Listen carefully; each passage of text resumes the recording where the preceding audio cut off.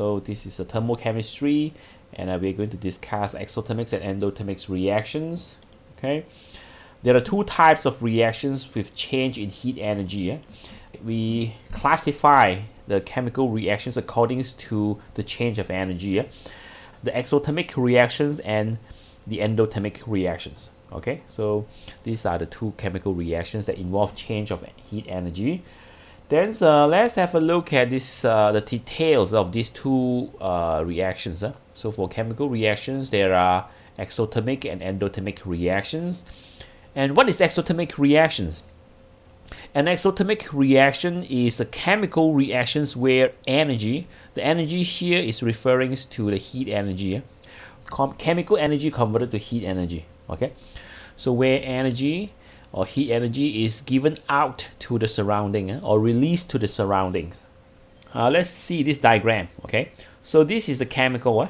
This is a chemical. So when reactions occurs, energy is released to the surrounding, and the immediate surrounding is the water. So when heat energy released to the surrounding is the water. What will happen to the temperatures of the water? The surrounding is the water. So what will happen to the temperatures of the water? So the temperatures of the surroundings will increase.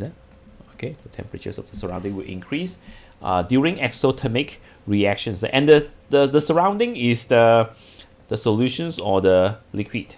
Okay, because in some book they draw the diagram in this way. Okay, they give you a test tube, okay, and then they draw the solutions, and then they draw something like this. So to indicate that heat energy is released to the surroundings, then when students see this, okay, they see heat energy released to the surroundings, then they think the temperatures of the solutions will decrease because it looks like the energy go to the air, right? Okay, so the temperatures of the solution will decrease, and this is not true. Okay, that's not correct. So this is not correct. Okay, so what happened is that the energy is released from the chemical. This is a chemical. The energy released from the chemical to the surrounding, and the immediate surrounding is the solution or the water itself. Therefore, the temperatures of the water will increase. Okay. Then for endothermic, is a chemical reactions where energy is taken in. Taken in means absorbed. Okay, from the surrounding. The surrounding is the water or the solution. So if the heat energy is absorbed from the water, what will happen to the temperatures of the surrounding or the temperatures of the water? The temperature will decrease. Okay, it will decrease. Yes, that's correct. Okay, and make sure that you remember this because this is a frequently asked questions also in exam. Okay, so they will ask you for exothermic reactions, what will happen to the temperatures of the solutions, and for endothermic reactions, what will happen to the temperatures of the surrounding. Okay, so exothermic, the temperature increase; endothermic, the temperature decrease. Okay, examples of exothermic reactions. This is a reaction that release energy. There are a few examples. Neutralization is one of it. Okay, neutralization. Neutralization is a reactions between acid and alkali, right? Or acid and base oxide. Okay, so for example, dilute sulfuric acid is neutralized by sodium hydroxide aqueous. If you mix sulfuric acid with sodium hydroxide, okay, and then you will find that the temperature of the mixture will increase. Okay, it's either warm or hot. Okay, to show that there's exothermic reactions. Okay, now let's write the equations of the reactions. Okay, what's the formula of sulfuric acid? H2SO4. That's correct. H2SO4. Okay, H2SO4. And then it reacts with sodium hydroxide. So what's the formulas of sodium hydroxide? NaOH. That's correct. NaOH. NaOH. Give me the name of the product or the formula. Either give you the name or the formula. Okay. Name of formulas of the product. Na2SO4. Okay, that is sodium sulfate. Okay, that's correct. Sodium sulfate. Okay, because the sodium ions will react with the sulfate ions to get sodium sulfate. And at the same time, water is formed, right? Okay, because for neutralizations, the product is a salt and water. This is a salt. This is a salt. Salt and water. Heat is released. Okay, now is this equation balanced? It's not balanced, right? Okay, not balanced, then we should balance it. Okay, not balanced because we have 2 sodium here. So we put a 2 sodium hydroxide. 2 sodium hydroxides, we have 2 oxygens, 2 hydrogens, okay? And then we have another 2 hydrogens here. So totally 4 hydrogens, 4 hydrogens. But here we only have 2 hydrogens, so therefore we need to put a 2 here, okay? So that we have 4 hydrogens. Okay, 4 hydrogens, and then so we have 2 oxygens. We have a 2 water, therefore we have 2 oxygen. Okay, now this is balanced. So now this equation is balanced already. Yeah? So that is how we write the chemical equations for neutralization reactions. Now they say when it's a crystal, yeah, crystal, CuSO4, then dot 5H2O, okay, 5H2O, and then it's blue in color, okay. But then they say anhydrous copper sulfate powder is white in color, okay. So can you see that? So what's the difference between these two? Okay, what's the difference between these two? Anhydrous means is a dehydrated. Dehydrated means that it's dry and no water. Yeah, it's dry, no water. Okay, so means that copper sulfate, the color is white. If it's a CuSO4, copper sulfate, the color is white. Okay, but if you add some water to this copper sulfate, then it becomes blue. Okay, this is called hydrated copper sulfate. You see, how do we know it's hydrated? When you see this dot 5H2O, okay, this is a hydrated salt. Okay, this is a salt, and then it's a dot, certain number of H2O. This is called hydrated salt. Okay, so it means that copper sulfate is actually white in color. Copper sulfate is white in color. The one which is blue in color is hydrated copper sulfate. Okay, hydrated copper sulfate. Okay, so that is the difference between dehydrated copper sulfate and hydrated copper sulfate. Hydrated copper sulfate, blue in color, and a dehydrated copper sulfate, white in color. Let's say you have this white dehydrated copper sulfate, okay, which is a CuSO4, CuSO4, and then you add water, H2O, okay, and then it will form hydrated copper sulfate, CuSO4 dot XH2O. Okay, now in SPM you don't need to memorize this number 5, this number 5. You don't need to memorize this 5. Okay, you just tell that this copper sulfate attached to a certain number of water molecule. That's all. Okay, so you can put dot XH2O. You don't need to put 5H2O. Okay. And then here, to balance the equation, we put an X here, okay? This is dehydrated copper sulfate. This is hydrated copper sulfate, and this dehydrated copper sulfate is white in color. And this hydrated copper sulfate is blue in color. Blue in color. So in this process, heat energy is released, okay? And this is an exothermic reactions, okay? This is hydrations of copper sulfate, or water react with copper 2 sulfate. So make sure that you know the difference between hydrated copper sulfate and dehydrated copper sulfate, or anhydrous copper sulfate. Anhydrous means it's no water or dry copper sulfate. Let's see this one again. Dissolve sodium hydroxide and potassium hydroxide in water.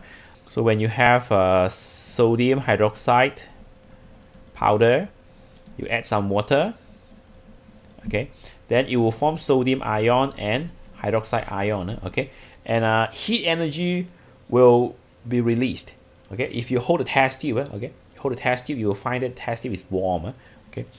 So does the potassium hydroxide. When you add this sodium hydroxide powder into water, it will form sodium ion and hydroxide ion, and then heat energy is released, okay. And then reactions between alkali metals like lithium, sodium, potassium, and water. This also release heat energy, okay. Reactions between reactive metals and dilute acid, okay, like magnesium with nitric acid. This one is also exothermic. Combustions of methane is also exothermic. All combustion is exothermic because combustions release a lot of heat energy, right? So all combustions reaction is exothermic, okay. Now others exothermic reactions that you need to know is rusting. okay, rusting. Dilutions of concentrated sulfuric acid or nitric acid, okay, means that if you have a concentrated acid, you add water, heat energy will be released, okay. It's also exothermic. Crystallizations of sodium thiosulfate and change of state also, okay. You need to memorize all these reactions, okay, all these exothermic reactions, because in the exam they will show you the reaction and then they will ask you whether this is exothermic or endothermic. Now for these reactions, acid with carbonate, calcium oxide with water, okay, and also these three reactions, I would like you to write the chemical equation. So this is a reactions, okay. This one, because they already tell you it's calcium oxide with water, so I do not specify the reactants, okay. This one, okay, these are the reactants: hydrochloric acid and sodium carbonate, okay.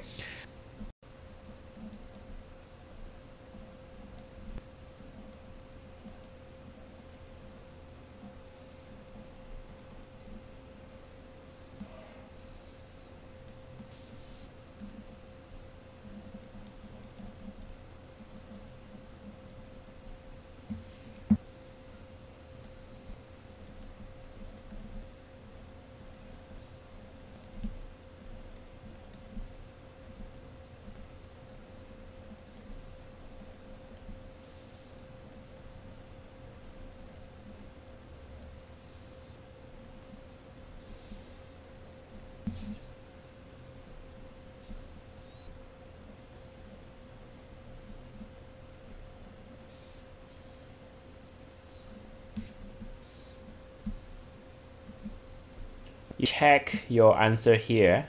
Let's proceed to the next one, okay. That is the endothermic reactions. So this is examples of exothermic reactions. Okay, example of endothermic reactions. These reactions also you need to memorize, okay. These are the endothermic reactions. First one is the decompositions of carbonate metals by heat. If you heat carbonate metal and then it decompose, and this is an endothermic reactions, okay. You heat this carbonate, so the carbonate absorb the heat, so this is endothermic reactions, okay. For examples, decompositions of calcium carbonate. Calcium carbonates, the formula is Ca, okay, CaCO3, calcium carbonate, and you heat it. If you heat calcium carbonate, what are the products formed? And carbon dioxide gas is released.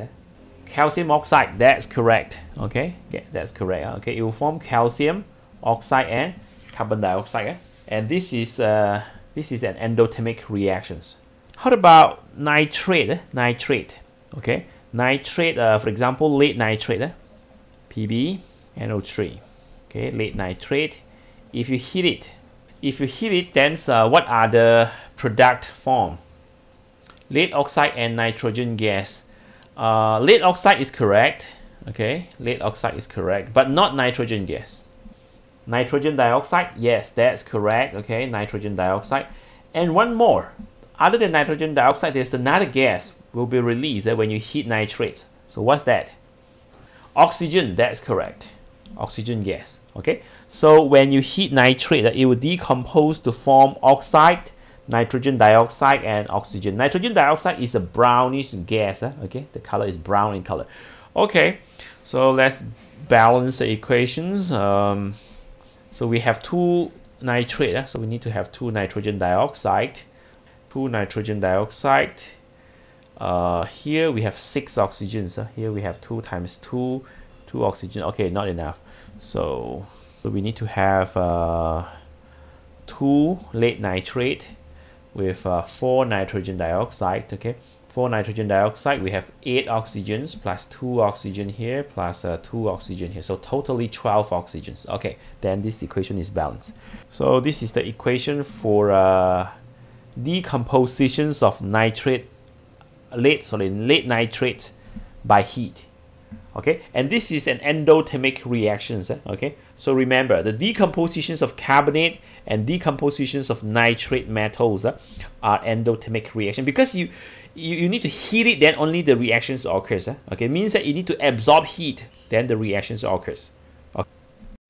Dissolve potassium nitrate, ammonium nitrate, or ammonium chloride in water. Okay, so this is also endothermic.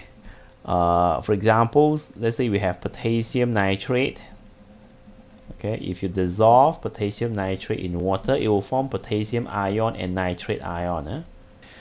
This is endothermic. Ammonium nitrate. Okay, you add water, it will form ammonium ions, NH4, and then nitrate ions. Okay, endothermic. Ammonium chloride as well. Ammonium chloride. Okay, and then you form ammonium ion and chloride ions. Okay, so all these three process or through reactions that absorb heat from the surrounding, and therefore is an endothermic reactions. It absorbs heat from the surrounding. The last one, reactions of heat on hydrated copper sulfate. Now just now we have dehydrated copper sulfate. Okay, you add water, then it becomes hydrated, and that is exothermic. Okay, and the reverse of the reaction, let's say you have hydrated copper sulfate, CuSO4 dot XH2O. Okay, so this is hydrated copper sulfate. Okay, and it's blue in color. Okay, and then if you heat it, then it will form dehydrated copper sulfate or anhydrous copper sulfate. Okay, dehydrated or anhydrous, and this is white in color, and then water will be released. This is endothermic reactions. Others like a change of physical state from solid to liquid or liquid to gas. Okay, from solid to liquid, it absorbs heat, so it's endothermic. Liquid to gas also absorb heat, so it's also endothermic. Okay, so these are the examples of endothermic reactions.